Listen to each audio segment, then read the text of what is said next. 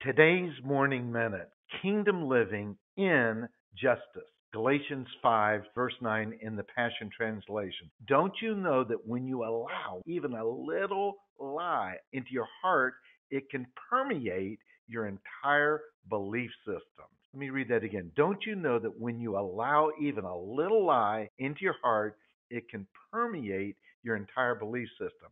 God sees you as justified. God sees you through the blood of Jesus. You've been redeemed and are justified from the evil spirits which want to attack you with lies.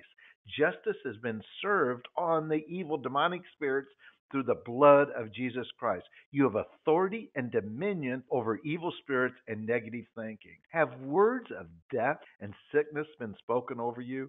Have you allowed discouragement, defeat, despair, slander, gossip, rejection, and offense to enter into your thinking? It is just not right. Are these words ringing in your ears because you've been harmed by slander, gossip, by words or deeds?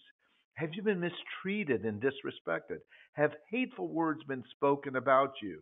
Have you been treated unfairly? Has an unjust ruling come upon you? Has someone been promoted in your place? Has someone received credit for something you deserve?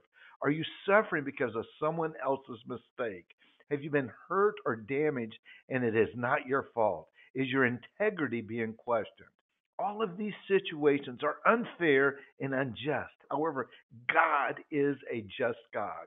You've been redeemed from the bondage of evil spirits, sin, and death. You've been set free from the slavery of despair, depression, discouragement, and defeat by the blood of Jesus Christ. You have victory over the demonic, evil spiritual world.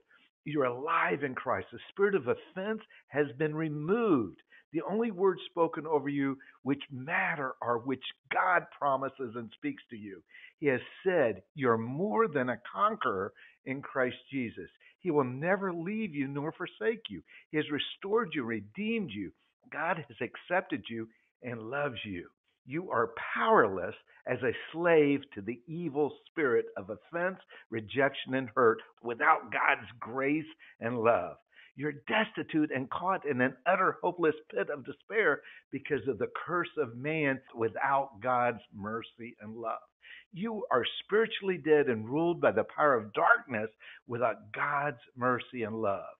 Which will you choose, to live under the curse of law, sin, and death, or above in the redeemed, victorious life with freedom over sin, death, fear, despair, depression, disrespect, unfairness, injustice, hurt, pain, suffering, defeat, discouragement, harm, and loss in Christ Jesus? You can do all things through Christ Jesus. He is a just God wanting to restore, renew, and redeem you. Amen and amen.